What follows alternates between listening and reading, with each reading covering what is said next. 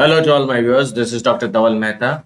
Let's try to understand what is nominal value row splitter in KNIME. So for this, we will go on the canvas of KNIME. I'll activate input output from where I can bring my data file which is in CSV format. I'll double click on it. A node will appear. When I'll double click again on this node, it will allow me to browse my data file. So I'll locate my file which is in CSV format.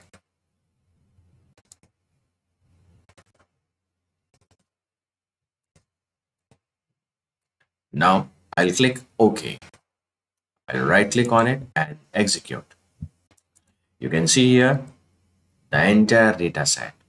We are having the data which consists of gender, male and female, which is a categorical data. We want to split this. So how we can do this? We will go in nominal splitter,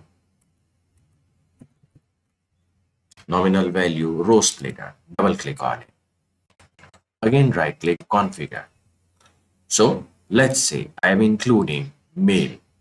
Apply, click OK, right click on it and execute.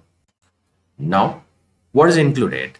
So the male patients are included in the study and excluded. The female patients are excluded from our study. So this is a way a nominal value row splitter works in KNIME. For more videos on KNIME, kindly subscribe to my channel. You can follow me on LinkedIn and Twitter. Please refer my playlist in which I have already uploaded many videos on KNIME.